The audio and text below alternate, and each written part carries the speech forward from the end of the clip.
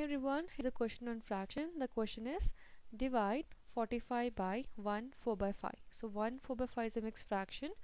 So let us find the solution here. So 45 will remain same. So 45 divided by 1 4 by 5. So we're going to first convert the mixed fraction into an improper fraction.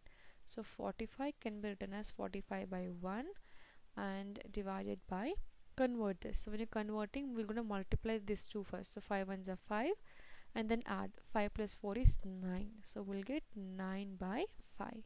So when you're converting a mixed fraction to improper, first you're going to do multiplication. 5 ones are 5. Whatever answer we got, add with the numerator. So 5 plus 4 is 9.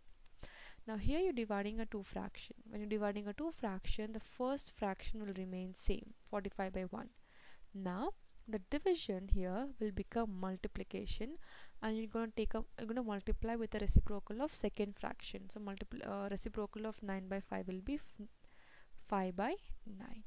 Now try to cancel if possible. We're going to cancel 9 and 45. So when you're cancelling, cancel the number which is there in the numerator and denominator. So 9 ones are 9 fives are 45.